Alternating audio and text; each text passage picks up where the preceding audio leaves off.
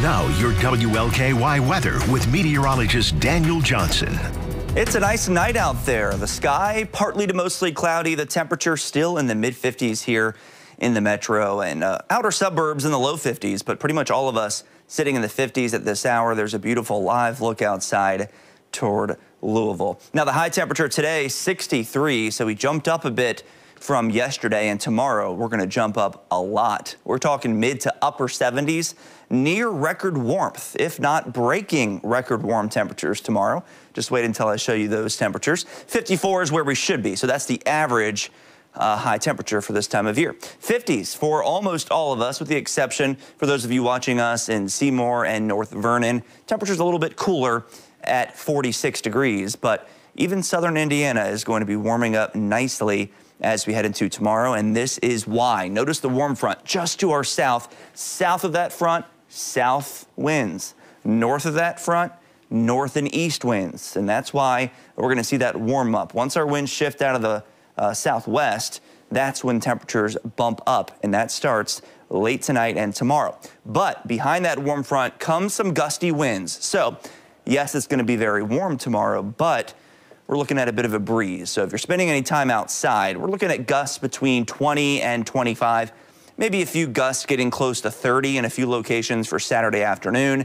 Staying gusty Saturday night into Sunday as a cold front approaches, and we're looking at some of those winds strengthening a little bit ahead of that cold front. Noon on Sunday, if you're heading out, it's looking quite breezy across the entire area. So that breeze will continue through the entire weekend. Temperatures warming up too in the 70s both days. 50 degrees overnight tonight.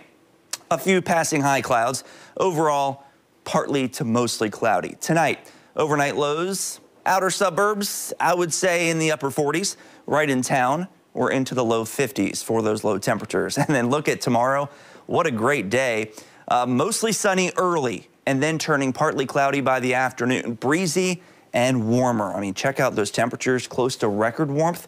That record high is 77, and we're going with a forecast high of 77. So if that happens, of course, we tie it, but there's a chance we could even break it. Here's your planner as we head into the day on Saturday. A little bit of a cool start, but that's actually mild for this time of year. This is actually our high. This is where we should be for our high temperature, and that's going to be our low temperature early in the morning. And then by the afternoon, warming up nicely, 70 by noon. That's nice if you want to eat lunch outside, and then mid to upper 70s by 5 o'clock, and that breeze really kicking up through the day.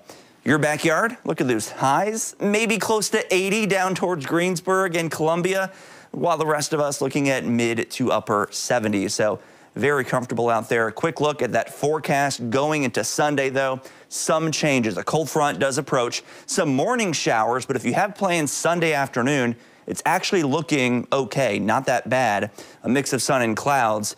More clouds and sun probably, and then more showers develop Sunday evening and Sunday night. So we're going to get plenty of dry time during the day on Sunday. Lots of clouds tonight.